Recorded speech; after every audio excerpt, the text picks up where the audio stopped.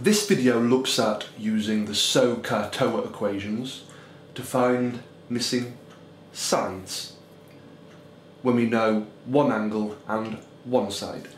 Now the first step is always to identify which sides are involved, which one is the unknown and which one is the known.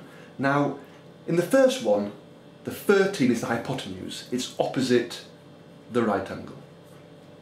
But the unknown is opposite the angle, so that's called the opposite.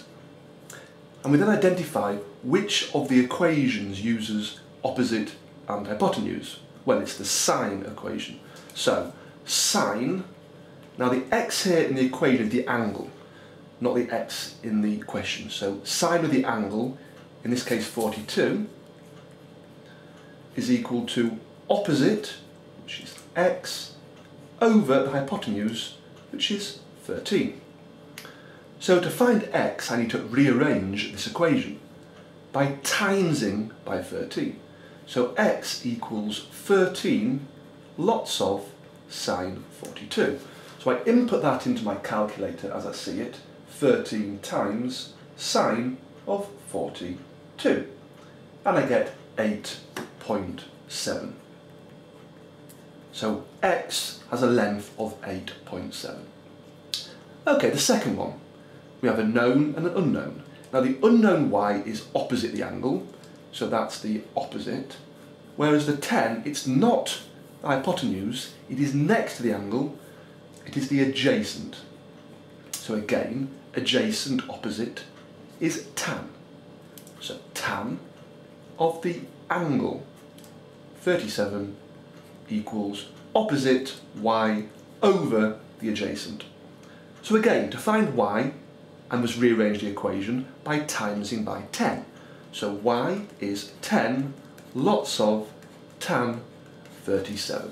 So I input that into my calculator, 10 lots of tan of 37, and the answer is 7.5. So y has a length of 7.5.